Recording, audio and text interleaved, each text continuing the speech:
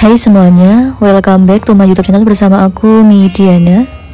Di video kali ini aku akan memberikan kalian informasi mengenai Byun Woo Seok dan juga Kim Hye Yoon yang dikonfirmasi untuk membintangi drama time slip baru.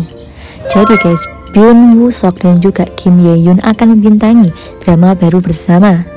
Pada tanggal 19 Juli, drama baru Senin Selasa TVN berjudul Kerry Sanji dan juga Ran mengumumkan casting Byun Woo Seok dan juga Kim Hye Yoon sebagai pemeran utama drama itu. Kerry Sanji and Ran adalah romansa fantasi slip waktu tentang selebriti top yang sayangnya meninggal dunia dan seorang wanita yang melakukan perjalanan ke masa lalu untuk menyelamatkannya. Drama ini berdasarkan novel web Kim Bang berjudul The Best of Tomorrow dan penulis naskah bernama Lee Si-eun dari Top Star Yubek dan juga True Beauty akan bertanggung jawab atas naskahnya. Byun Woo Seok akan berperan sebagai bintang top Korea bernama Ro Sun-jae yang memiliki segalanya mulai dari ketampanan hingga bakat serta pesona.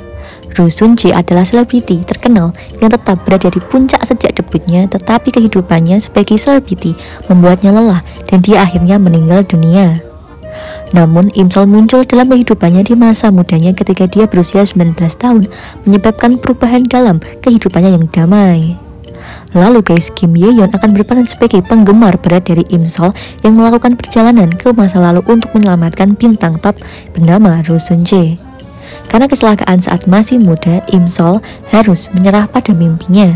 Namun dia secara tidak sengaja mendengar lagu dari Ro Sun-jae di radio dan merasa sangat terhibur menjadi penggemarnya guys.